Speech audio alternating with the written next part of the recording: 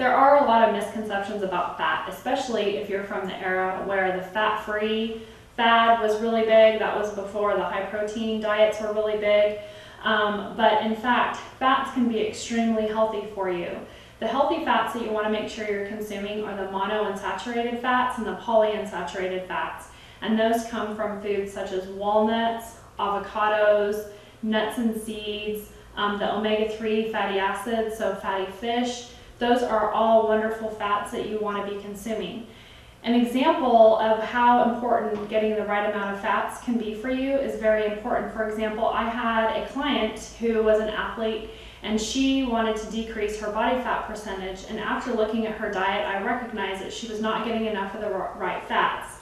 And so after increasing her fats in 2 weeks, she was able to decrease her body fat percentage by 3%. Now that's success.